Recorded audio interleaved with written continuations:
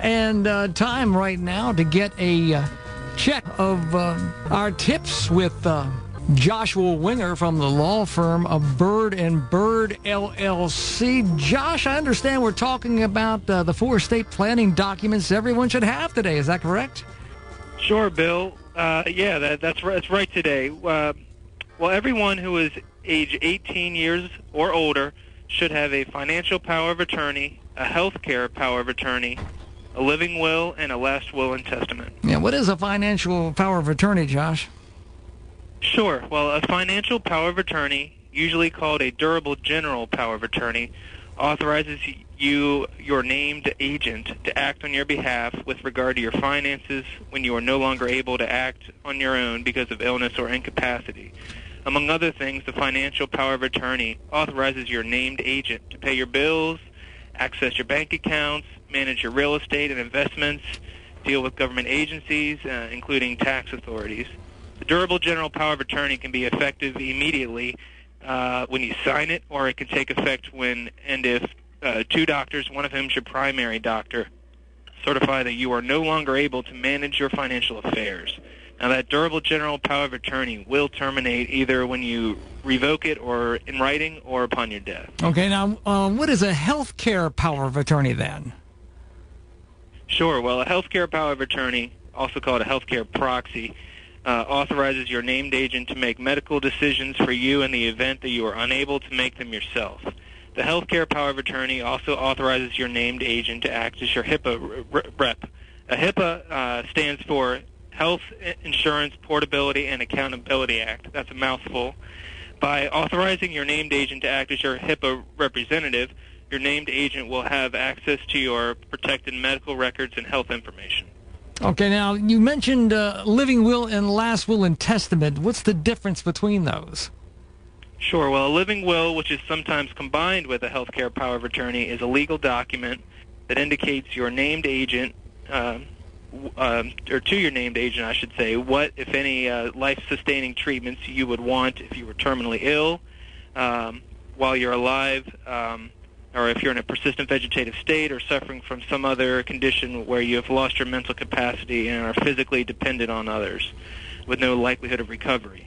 Now, generally, the living will directs your named agent to authorize or withhold CPR or artificial respiration, tube or intravenous hydration or nutrition medications, blood transfusions, dialysis, medical tests to diagnose or treat a condition. The last will and testament, on the other hand, takes effect when you die.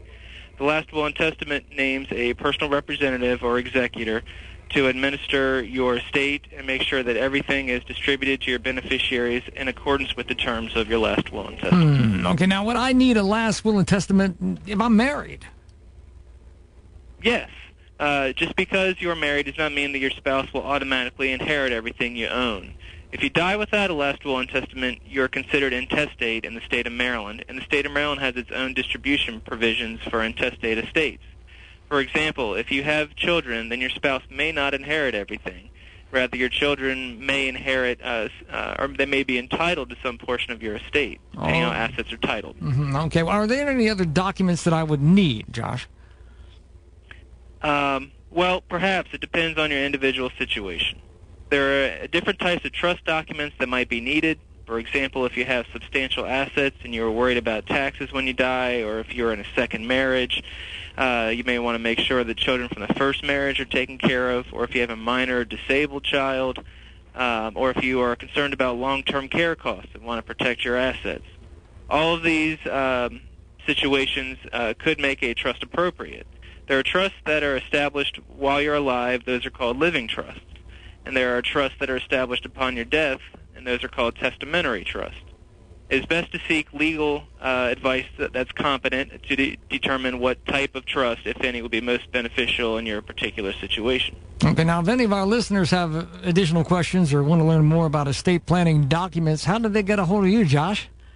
Sure. Well, we can be contacted at 301-464-7448 or on our website, byrdandbyrd.com. That's Byrd with a Y, and you spell out and. As a reminder, we have informal Medicaid workshops on the second Monday of each month from 5:30 to 7 p.m. at our office in Bowie. The next workshop is August 11th, and space is limited to 10 people, so you should call and reserve your seat. Also, we have an informal estate planning workshop on the third Thursday of every month in our Prince Frederick office from 5:30 to 7 p.m. The next estate planning workshop is August 21st. Please join us next week for more tips, though. Okay, we'll do that, Josh. Be talking to you next week. Thanks so much. All right, thank you, Bill. That's attorney Josh Winger from the law firm of Byrd and Byrd, LLC. Elder law lawyers with offices in Bowie and Prince Frederick, Maryland. Not just good lawyers, good counsel.